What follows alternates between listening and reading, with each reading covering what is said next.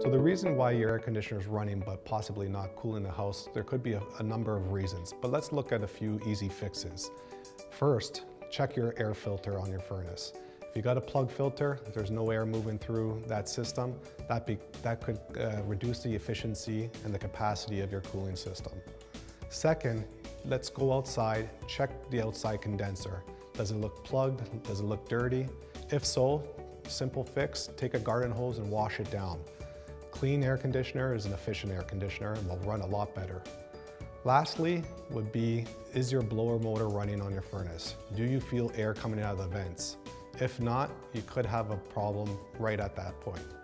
If any of those easy fixes were not the solution, call one of your local ClimateCare contractors and we'll be out there to fix it in no time.